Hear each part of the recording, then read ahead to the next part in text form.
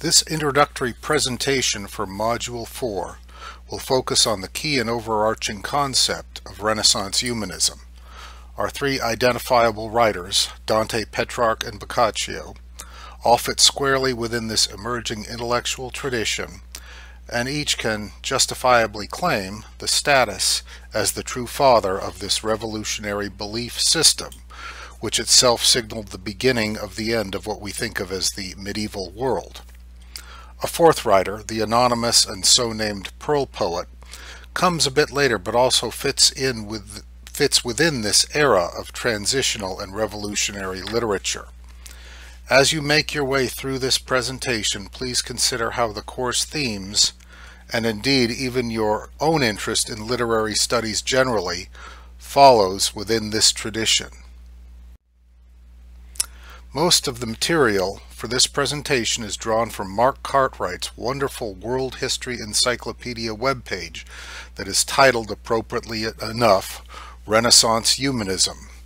Here we see his account of how Dante, Petrarch, and Boccaccio each hearken back to the classical world, a point particularly evident in Dante's portrayal of Virgil as his guide to his catabasis, or underworld journey, which itself is a repurposed classical motif in his Inferno, the first of the three books that comprise his Divine Comedy. Petrarch and Boccaccio were also both renowned writers and enthusiastic antiquarians, also known for combing through the holdings of old libraries to gain access to classical sources and ancient bodies of knowledge.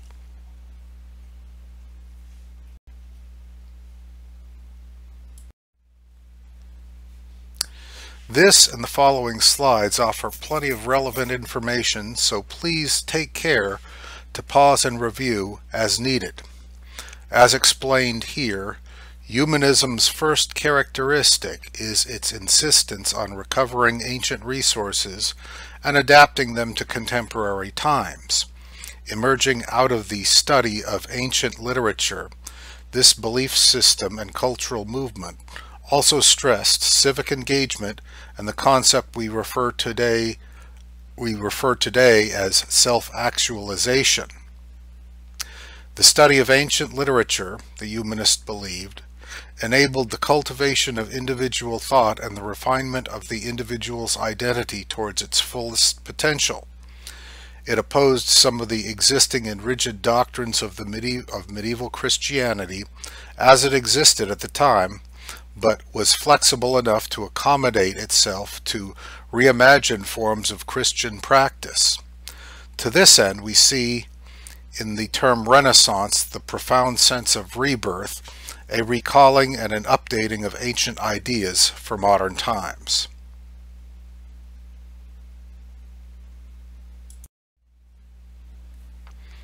The term humanism actually dates to the 19th century and was developed to identify and understand the intellectual shifts signaled in the works of Dante, Petrarch, Boccaccio, and others. Through the study of ancient literature and languages, the humanists believed, individuals were guided towards refined thinking in philosophy, history, law, medicine, theology, and other disciplines. We might also find in the development of humanism the gradual adopting of Christian faith practices into specialized denominations, first within the Catholic Church itself, but also later into the various forms of Protestantism.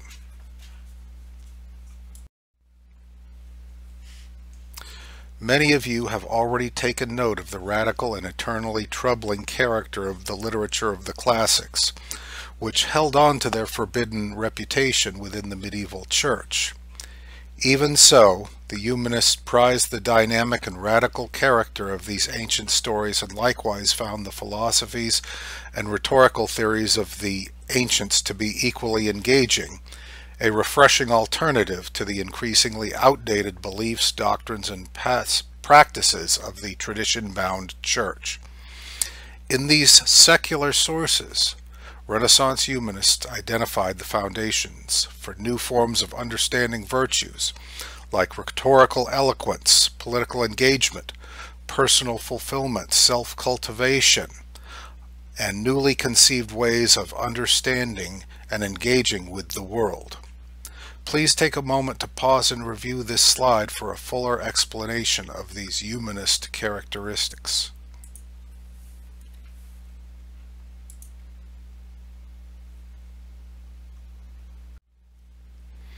Finally, in a presentation full of descriptions and definitions, here's a convenient summation to end this introduction. Please take a moment to review this information, and for now I'll thank you once again for your attention and offer the hope that you enjoy your exposure to the selections from our humanist writers. Thank you for listening.